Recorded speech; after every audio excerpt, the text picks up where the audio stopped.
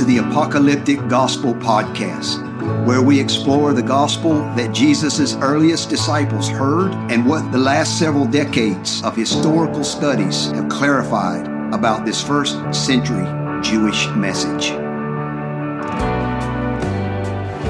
Welcome to the Apocalyptic Gospel Podcast. I'm Josh Hawkins, and I'm here with Bill Schofield and John Harrigan. Hey guys, how are you? Doing great. Good. Swell. We're swell. Swell. Oh, that's awesome. Well, great to be with you guys again. In our last episode, we looked at some of the Sermon on the Mount, and we fit it within a first century Jewish apocalyptic framework. And rather than it being understood in a universalized or spiritualized sense, we believe that it's best understood as Jesus preaching as a renewalist, calling Israel to wholehearted Torah obedience in light of the coming day of the Lord. And so we worked through each section of the Sermon on the Mount, and we saw how Jesus was simply saying, hey, Israel, just do what the Torah says and do it authentically. Like, don't be hypocritical or don't be pretentious and don't play games like the Pharisees do. And we saw how throughout Matthew chapter 6, Jesus exhorted his hearers over and over and over again to live for the age to come and not for this age like the Pharisees were doing. And because, as he would go on to say in chapter 7, there's consequences to not responding rightly to his words. And so specifically, those consequences were eschatological consequences. And that's what he makes clear in his story about the two houses at the end of Matthew 7. One builder had built his house with his foundation on the sand, and the other had built his house on the rock. And so when the storm came, it was clear which builder had heeded the words of Jesus because his house endured and didn't fall. And so I think this is a really good lead-in to what we want to talk about today, which is the kingdom of God and Gehenna. And more popularly perhaps said, hell. And we're going to talk about that a little bit, but we want to look at the words of Jesus and see what he says about those, specifically those eschatological consequences for not responding rightly to his words. So let's get into this a little bit, guys. Like, when we hear about hell, there's a lot of terms that can get thrown around, not just by scholars, but also by the average believer, like when we read the Bible. I mean, we read about hell and Sheol and the pit and all of these different terms, and there's really more than meets the eye in the English translation of the scriptures. And we're going to get into this a little bit, but I think a good place to start would be Mark chapter 9. And Jesus says this in Mark 9, verses 47 and 48. He says, "If your eye causes you to sin, tear it out, for it is better for you to enter the kingdom of God with one eye than with two eyes to be thrown into hell, where their worm does not die and the fire is not quenched." So again, Jesus is tying together these two concepts of the kingdom of God and hell in this one specific verse. But guys, what's the deal with worms and fire? Like, Jesus says their worm does not die and their fire is not quenched. What's this all about? Yeah, so the direct reference is from the end of Isaiah, the last verse of Isaiah in chapter 66, where it talks about God making a new heavens and new earth and new Jerusalem. And it concludes with, "Then the righteous will go out and look on the corpses of the men who have transgressed against me, for their worm will not die and their fire will not be quenched, and they will be an abhorrence to all mankind." And so this was understood in the eschatological sense, that as the opposite of what the righteous will inherit, the wicked will inherit eternal condemnation that is accompanied by fire and worms, which also gets developed in Second Temple literature quite a bit. So, for example, in the apocryphal book of Judith, you have in chapter 16 says, "Woe to the nations that rise up against my people. The Lord Almighty will take vengeance on them in the day of judgment. He will send fire and worms into their flesh. They will weep in pain forever." And similarly in Sirach, which is another apocryphal book, "Humble yourself," chapter 7, verse 17, "Humble yourself to the utmost, for the punishment of the ungodly is with fire and worms." So this is the language of Isaiah, even specifically the fire and worms gets developed in Second Temple literature. We'll talk about more, but that's, I think, exemplary of Mark 9, why Jesus quotes Isaiah 66. Yeah. And like Josh mentioned, the word above Gehenna, which we'll develop more. Well, here you see that the ideas are very connected in the Targum of that passage in Isaiah 66. And we've talked about the Targums in past episodes. So it's a Aramaic translation with sometimes it elaborates on the text for various reasons. But in the Targum of Isaiah 66, it says, "And they will go forth and look on the bodies of the sinful men who have rebelled against my memra.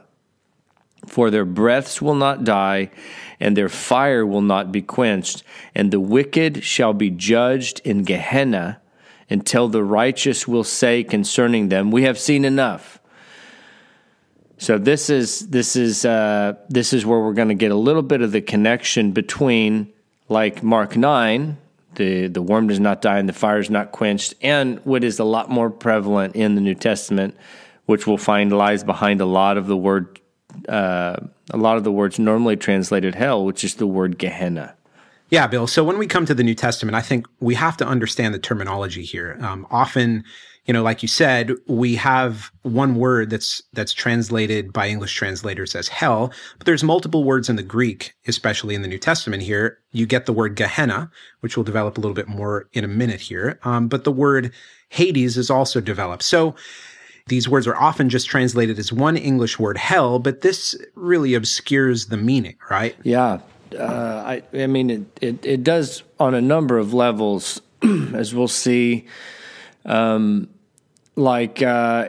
reminds me a little bit of how English translations since the time of King James have translated the word ecclesia as church, despite the fact that that's not what ecclesia means. But so in a similar sense, like translating Gehenna and Hades, traditionally Hades was also translated as hell. Now a lot more translations will actually translate Hades. But and there's the obscure reference to Tartarus in 2 Peter, I believe. And so those things are, to translate all of those as hell from the perspective of a second temple Jew.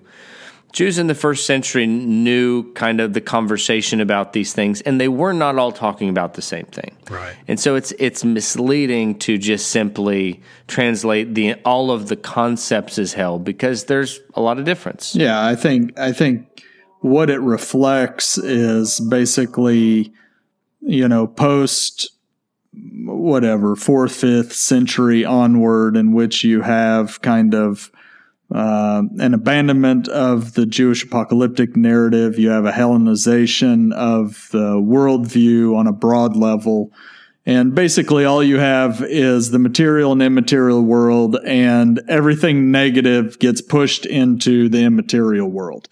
And so Sheol's negative, Hades is negative, Tartarus is negative, Gehenna is negative. So it's all just in the immaterial, supernatural world later on as it gets termed. And but in a first century Jewish apocalyptic worldview, they're different realities. Gehenna is an eschatological reality, and Sheol, Hades, those are the same thing. They're a temporal reality that is present. And so every time you get a reference to Gehenna in the New Testament, it's always in an eschatological context, because it's presumed to accompany the eschatological judgment. And this is reflected, for example, in Revelation 20, when at the final judgment, it says death and Hades gave up the dead that were in them, and they were judged, each one. Then death and Hades were thrown into the lake of fire, which is the second death. And so Hades, or Sheol, is something that is a temporal reality, a holding place for the dead, that then there's a final judgment, and Gehenna is the eternal judgment with fire. Which we'll kind of go into, I think, more. And just to clarify real quick, the Hades and Sheol. So Sheol is something that is it's a Hebrew word, so it's used all throughout the Tanakh. And Hades is the way that word is translated in the Septuagint. And so when it's brought forward, it's the idea of Sheol that is brought forward. And so we'll have a little bit more of that conversation in a bit too. But that's those aren't different things. Those are generally the same, Hades and Sheol. Yeah, Hades and Sheol the same, but different from Gehenna, which, we keep saying we're going to get into Gehenna. Right. Yeah, we're going to get into this in a second. Let's get into it. So let's get into it. I mean, I think but before we get into it, I think a good example of this, the way that we often read and hear the word hell, even like Jesus's words in Matthew 23, for instance. Matthew 23:33, Jesus is speaking and this massive condemnation on the Pharisees. And he says, you're going to be sentenced to hell. And, this is the way the ESV puts it. Another translation like the NIV would say condemned to hell, or the New Living would say, I think a better translation, which is the judgment of Gehenna, because the Greek word used in Matthew 23:33 is Gehenna. And so, again, this just causes us, when we hear the word hell, typically in the West, we assume a metaphysical or a present reality versus how a first century Jew would have heard it as an eschatological reality. Day of the Lord, judgment, final judgment, this kind of thing. And so I think with this in mind, we can jump into a little bit more of the origins of the word Gehenna, the Greek word Gehenna, and how this would come in from the Old Testament. Okay, so if we jump in now, like looking at some passages like 2 Kings 23, 2 Chronicles 28 and 33, as well as Jeremiah 32, we see a place in these passages called the Valley of Hinnom, or Topheth.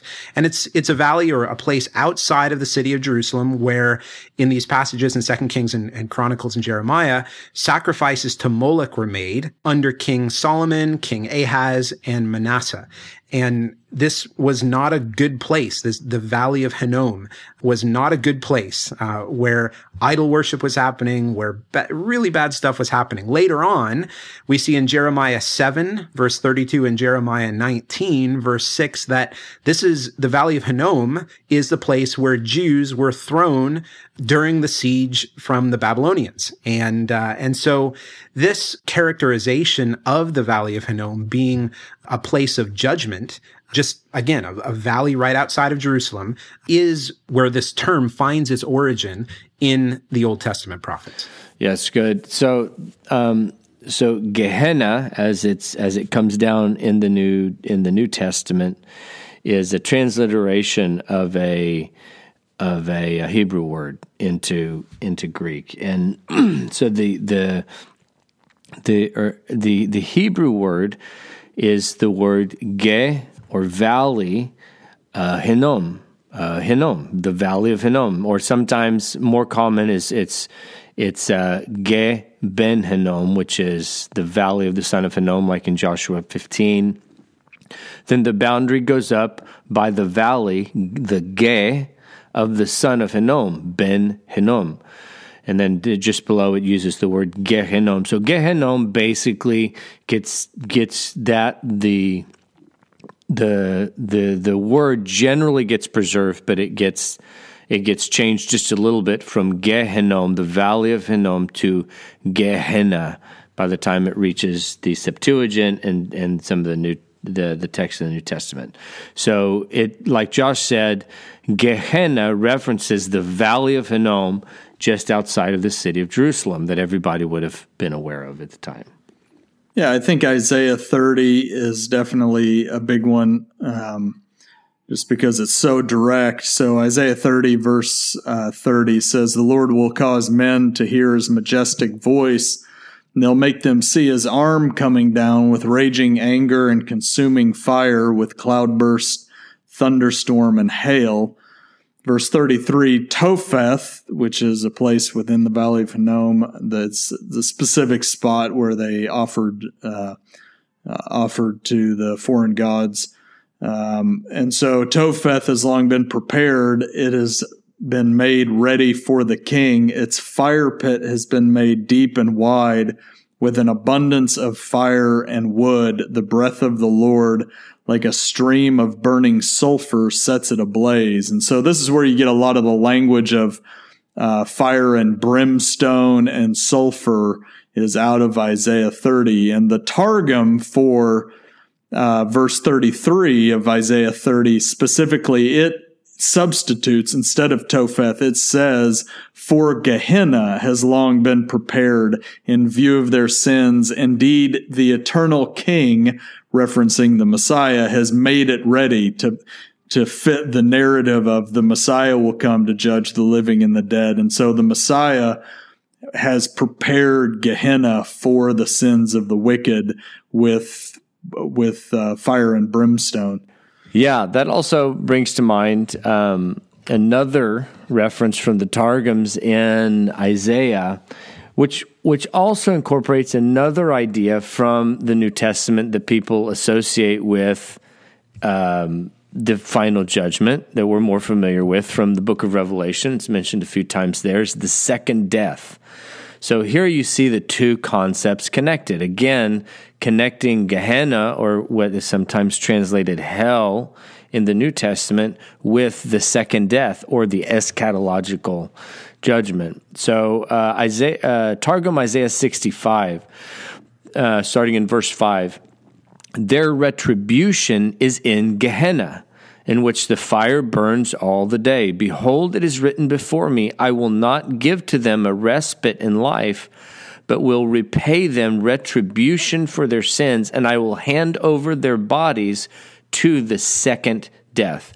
So there you see, and there's a number of times, we were talking earlier, 5 or 6 times, where this phrase, the second death, appears in the Targums, which basically gives you the introduction of what the book of Revelation, I think it's 4 times in the book of Revelation, uses the language second death. So you can see all of these ideas of this eschatological judgment are kind of intertwined in the language of Gehenna and second death and things like that. Yeah, and I think second death also, because you have such a theme in Jewish apocalyptic literature of basically eschatology is the reversal of protology. And so there's a consistent emphasis on Adam, that Adam is how all of this mess got started, and therefore the Messiah is going to come and he's going to reverse it.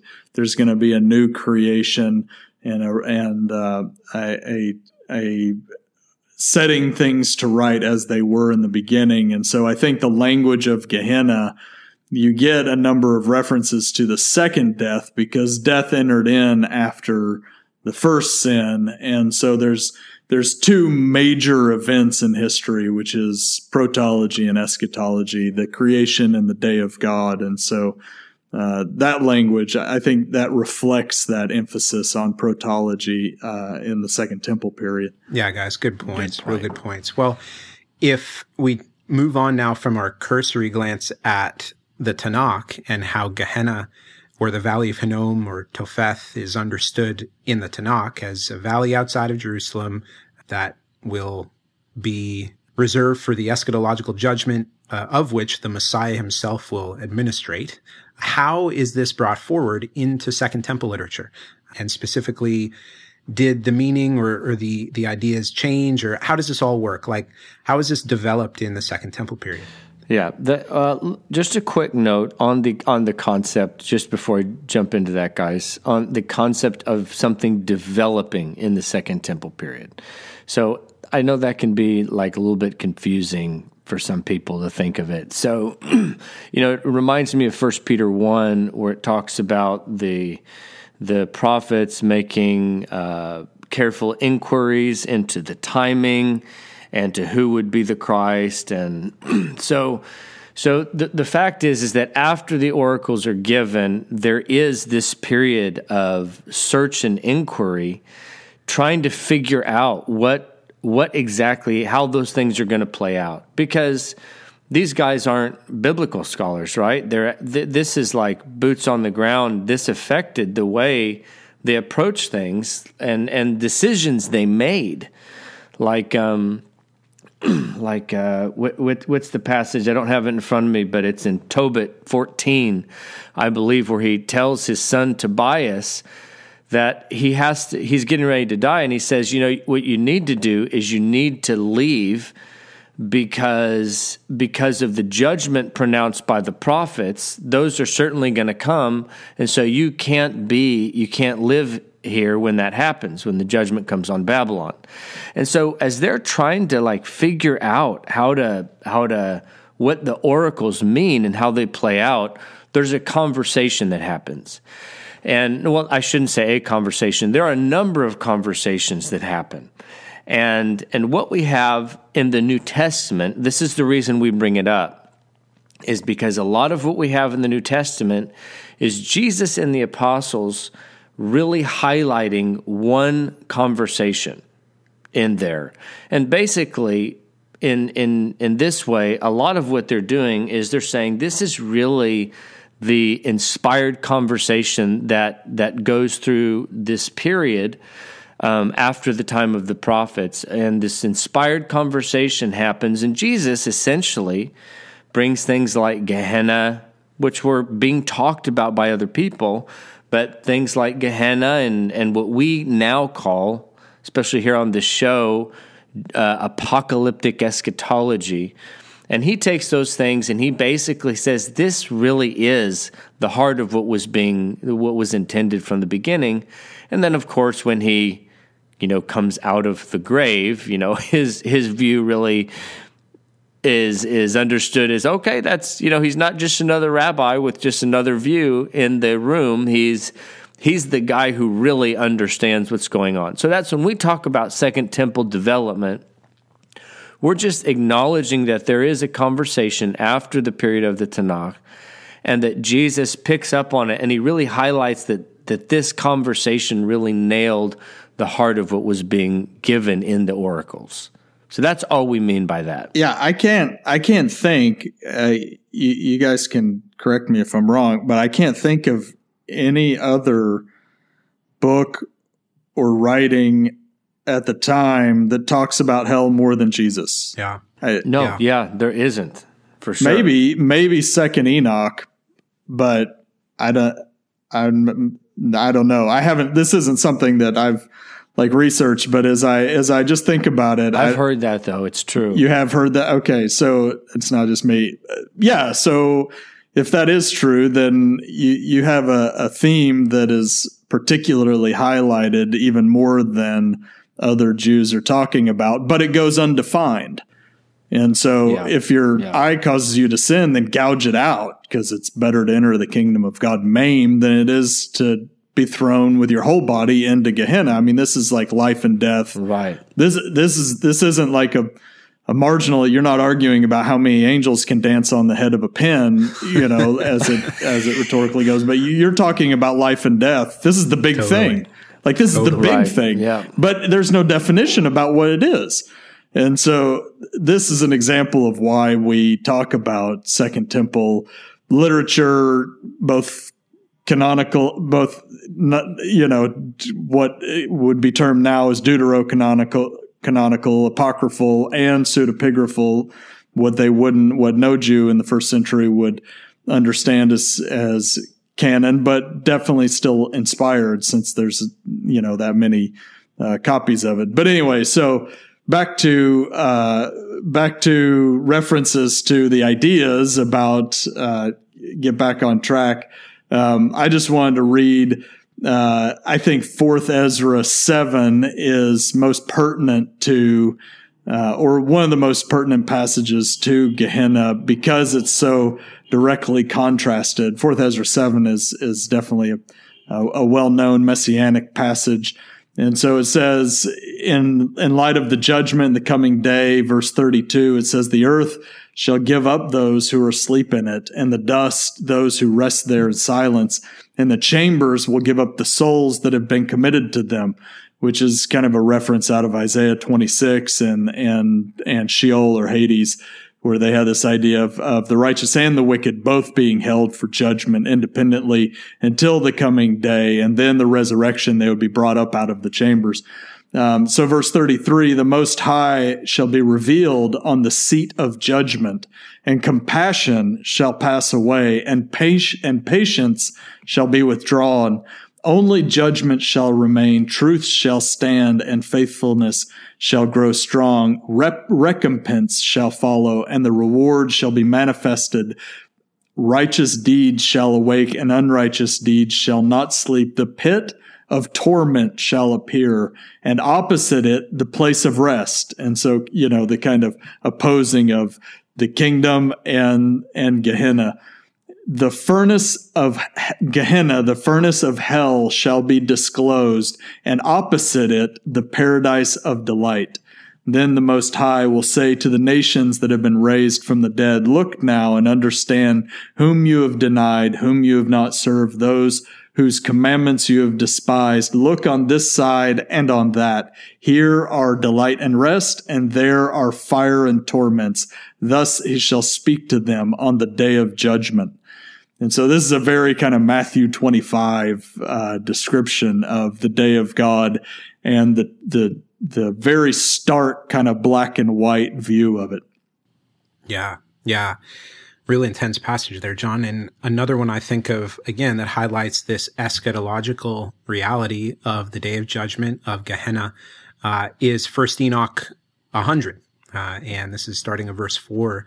It says, the Most High will arise on that day of judgment, again, an eschatological theme, in order to execute a great judgment upon all the sinners. Woe to you, verse 7, sinners, when you oppress the righteous ones in the day of hard anguish and burn them with fire.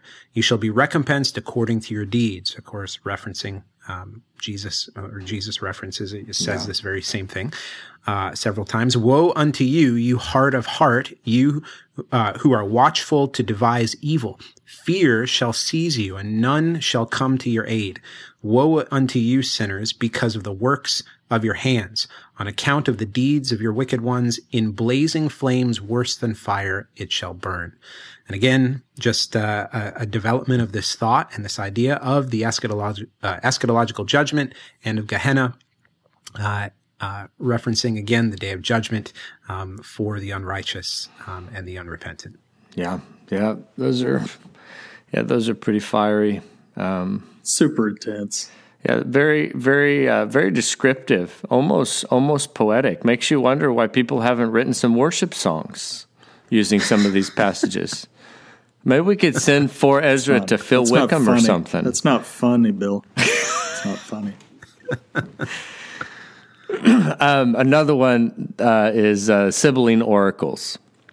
Sibylline oracles in second volume. All these, I'm in line, starting in line 289. So all these, referencing the wicked, at once the angels of the immortal everlasting God will punish terribly from above with whips of flame, having bound them around with fiery chains and unbreakable bonds. Then in the dead of night they will be thrown under many terrible infernal beasts in Gehenna, where there is immeasurable darkness. But when they have inflicted many punishments on all whose heart was evil, then later a fiery wheel from the great river will press them hard all around, because they were concerned with wicked deeds. They all will gnash their teeth, wasting away with thirst and raging violence. So again, just the language is super intense, or the descriptions are really, really intense, but it's important. This conversation is important because a lot of these ideas, blazing flames worse than fire, wasting away with thirst and raging violence. A lot of these ideas get imported. The gnashing of teeth. You get the gnashing of teeth there. That's a direct reference. Yeah. And so, and the darkness reference there as well, which Jesus references. But the whole body of ideas of everything we just read, the ideas, the concepts are alive in people's minds when they hear Jesus referencing Gehenna. And so that's why the conversation, the Second Temple period, is important, is because, like we've said a number of times, if the conversation is clear during, throughout the period between the prophets and the time of Jesus, is what these things mean is clear. Unless there's a clear redefinition, then the most logical explanation is that when Jesus references Gehenna, he's referencing all of these ideas in the audience. Yeah. Yeah, that's exactly it, Bill. And so therefore, I think this can bring us right back to Mark chapter 9, where, again, this is a passage I read right at the beginning, but we see Gehenna, once again, Gehenna and the kingdom of God are contrasted directly in this passage, where Jesus, again, would say, if your eye causes you to sin, tear it out. It's better for you to enter the kingdom of God with one eye than with two eyes and be thrown into Gehenna, where their worm does not die and their fire is not quenched. And so, again, a first century Jew hearing the words of Jesus will understand this and go, wow, this is an eschatological reality. This is not a good thing. I either, based on my response to the words of Jesus, I either repent and inherit the kingdom, or I don't repent and I inherit Gehenna. And this would not have been a good thing. And the first century Jew would have understood these things clearly, from, not only the development in Second Temple literature, but also from the prophets themselves. Yeah, and this kind of brings up the idea that Jews viewed the eschatology as a package deal. It all came together, tied to the great day of God, the day of Yahweh, is the judgment, the resurrection, Gehenna, the punishment of the wicked, eternal life for the righteous. So this whole strange phenomenon that somehow one part of it is realized while the other part is not. The kingdom is now, but Gehenna is not now. This would all just be strange and foreign, a breakdown of the basic framework of history of two ages and the day of God. It wouldn't be setting the day of God as it actually is, as the final climax. And so, yeah.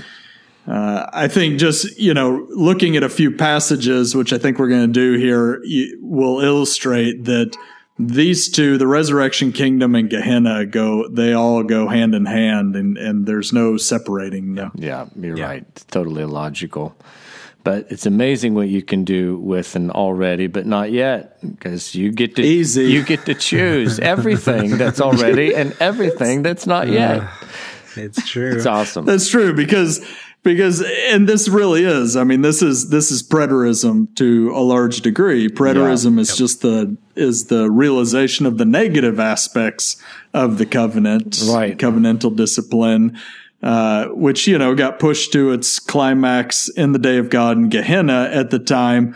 But then modern, theology will argue for the realization of that at 70 AD negatively as the backside of the positive realization of eschatology. Right. Yeah, good point. But nobody will say it directly for some reason. I think it would be clarified if they would say 70 AD is the realization of Gehenna, but nobody says that. Yeah, good point. Matthew 8's another one where the two are clearly they're contrasted at a point in history, and moreover, it's very much. Though it's as though everybody understands that, right? It's not like a teaching that he's giving them that everybody's mouth is hanging open. They all clearly understand what he's saying. In Matthew 8, starting in verse 10, truly I tell you, nowhere in Israel have I found such faith. I tell you, many will come from the east and the west and recline at the table with Abraham, Isaac, and Jacob in the kingdom of heaven. And I think, if I'm not mistaken, I think we have an upcoming episode on the eschatological banquet, which will be awesome. Yeah. But so that can... The feast. And so that continues in verse 12. While the sons of the kingdom, so they will be gathered and they'll come and they'll eat at the table, while the sons of the kingdom will be thrown into outer darkness. In that place there will be weeping and gnashing of teeth. So there's a banquet going on while the sons of the kingdom will be thrown into outer darkness. And so the two are clearly contrasted as an eschatological reality, but really as contrasting eschatological destinations for the righteous and the wicked. Yeah, similar thing Jesus does in Matthew 10, just a couple chapters later. He's talking or sending out the 12 and setting them up for a difficult mission, but in using some other words to encourage them. Just a few verses before, this is Matthew 10, verse 26, he says, "So have no fear of them, for nothing is covered that will not be revealed, or hidden that will not be known. What I tell you in the dark and say in the light, and what you hear whispered, proclaim on the housetops." And verse 28, "Do not fear those who kill the body, but cannot kill the soul. Rather fear him who can destroy both soul and body in Gehenna." And, translated hell in modern English translations, but the word here in Greek is Gehenna. And so again, the encouragement to his disciples to go, hey, I'm going to send you out and you're going to encounter a lot of resistance. And in that resistance, don't be afraid of the people that, might want to destroy you and put a sword through your torso and spill your blood. But fear the one who can throw you into the eschatological judgment of Gehenna. Remember that there's a resurrection coming. And so again, tying all these themes of the eschatological reward and the eschatological judgment together in this passage in Matthew chapter 10. Yeah, a few chapters later, you also get, the parables chapter and the weeds and the wheat and the tares, the parable that concludes with the Son of Man coming with the angels and gathering all those who cause sin, the lawbreakers, and throwing them into the fiery furnace. In that place there will be weeping and gnashing of teeth. Then the righteous will shine like the sun in the kingdom of their Father. And so you have a similar kind of the parables are used to emphasize the eschatological destiny, which we talked about this in the parables episode before. And last one that comes to mind is the one where, this is usually the first one that comes to mind to me when you want like a real direct contrast between the destiny of the wicked and the righteous. But often we don't make the connection that it's like the appointment happens on the day of judgment, and that really takes kind of where you have the eschatological kingdom and the eschatological fire contrasted is Matthew 25. So starting in verse 34, he says to the righteous, you who, visited me and you clothed me and you gave me to eat and everything. Come, you who are blessed of my Father, inherit the kingdom prepared for you from the foundation of the world, right? Personified is the sheep on the right. And then to the goats on the left, a little bit later in verse 41, he says, "Depart from me, you cursed, into the eternal fire prepared for the devil and his angels." And then, again, prepared for the devil and his angels is also a big part of the second temple development. And we've read a couple relevant passages, but that's a big part of it. But then lastly, it just real concisely, these will go away to eternal punishment, but the righteous on to eternal life. So it's another good example of these two are inseparable concepts as far as when they take place, like all over the New Testament, and it's all over Second Temple literature, and really all over the prophets as well, that this judgment of Gehenna is something that takes place, again, like we highlighted at the beginning, on the earth, and it happens eschatologically when the kingdom of God is established. Yeah, I think, what comes to my mind is just that it's uncomfortable. The whole conversation, like when you look at the passages, it's no kidding. It doesn't. It's what's the word? It's unrefined. Yeah, it's like an obnoxious holiness preacher that is. It is. It's fire and brimstone, and it doesn't fit well. It fits well within a first century Jewish apocalyptic context, but it doesn't fit well within kind of refined circles. It's like a jackhammer, it's just like, And so I think that's why it ends up, either just not getting talked about, or it ends up getting kind of redefined. Which I think it doesn't do justice to either the text or to reality itself. Yeah, guys. Well, so what? We've seen how this is developed from the words of the prophets to the Second Temple literature to now the words of Jesus as an eschatological reality that the day of judgment is real. There's a real valley that outside of Jerusalem will be filled with fire, and the wicked will be thrown into it on the day of judgment. So what do we do? How do we respond? So what? Yeah, I think, comes to mind, I've been thinking the last few days about Acts 17. And when Paul goes through, after he leaves the synagogue in Athens, and he's going through the city, and he's vexed by their idols, and so he goes to Mars Hill, which is where he gets an audience with a bunch of pagan philosopher types. And what he feels like needs to happen in terms of them understanding the gospel, which is what you don't get elsewhere in, the at least not as overtly in the other sermons that the book of Acts records, is he needs to explain history for these guys. Because that's the problem, is they don't know where history's going. They just think that everything is about these concepts that they're trying to grasp mentally so that they can transcend, the pain of existence, but they don't see history as going anywhere. And so what really strikes me about this is a major part of where history's going. And it actually helps to portray a robust picture for the gospel to actually take root. Like Matthew 7 also comes to mind, like we mentioned last week, where you have, the two foundations is highlighting, the wind and the rains and the storms and everything. It's highlighting apocalyptic imagery for the day of judgment.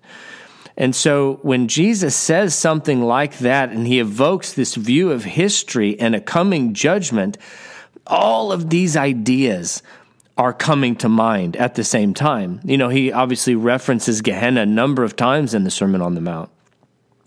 But then he just brings it, and the punchline is those that listen and say amen but don't obey my words, they're going to be destined for fire. And the ones that do, they're going to be destined for eternal life. That's what a first century Jew would have heard because of a robust and a real comprehensive view of where history was headed. And so my takeaway is just like allowing this to just actually paint like a more broad picture of where history is going so that we can just read Jesus' words and go, whoa, like that's serious.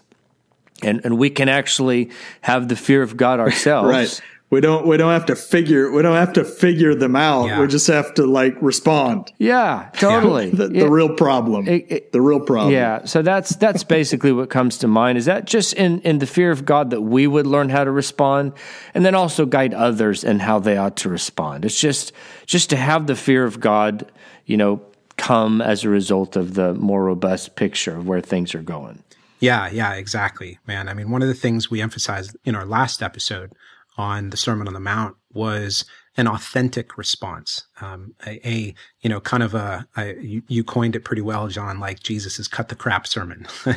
And in essence, like this is my takeaway is in light of a real day of judgment, real eschatological consequences on that day in the future, and even as we talked about in our episode in the parables, God is allowing both the righteous and the wicked to grow together until the day of judgment, that this is why a right, appropriate, correct, and authentic from the heart response to the words of Jesus really matters, because there are real consequences, though they may not be visible or may not necessarily happen in this age. Jesus is continually warning of a real day of judgment that is coming. And so a response matters, an appropriate and a from the heart authentic response really matters, because there are eschatological consequences. And so that's my takeaway.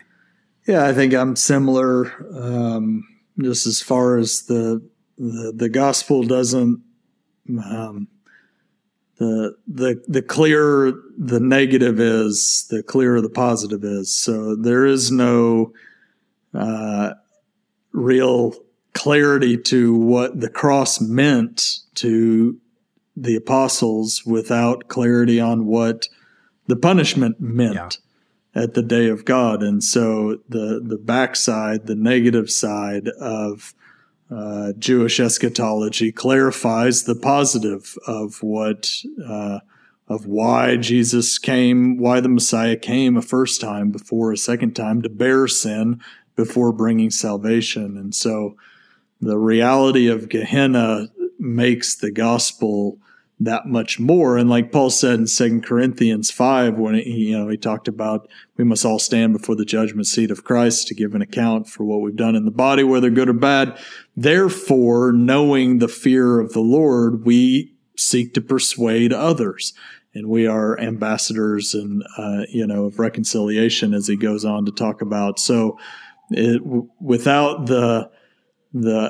clarity on the negative realities of eschatology, you can't really have clarity and on the positive, and you lack the motivation to persuade others. It just becomes ideas. It doesn't become a reality that drives you to seek to save people from the coming wrath. So I think it's critical Amen. to discipleship and witness. Amen. Yeah. Good. Amen, guys. Well, this has been definitely a little bit of a weightier episode in terms of the language that has been developed by the prophets and by Second Temple literature and by Jesus himself, and that's good. I think that weightiness is important to frame Jewish eschatological expectation rightly, and therefore our eschatological expectation rightly, that the God of Israel is going to do everything he said, including the day of judgment, including the reality of Gehenna. Amen. So with that said, we hope that this has been provoking to you, our listeners, and we look forward to continuing in our series here on the kingdom, developing a little bit more of episode next time. We plan on working through the eschatological banquet and the feast of the righteous and what that will mean for us who rightly respond to Jesus' words. So with that said, John and Bill, it's been great to be with you. Listeners, thanks for listening to the Apocalyptic Gospel Podcast. God bless, and Maranatha. Maranatha. Thanks for listening to the Apocalyptic Gospel Podcast. For more, visit us on our website at apocalypticgospel.com and follow us on Twitter at Apocalyptic Gospel.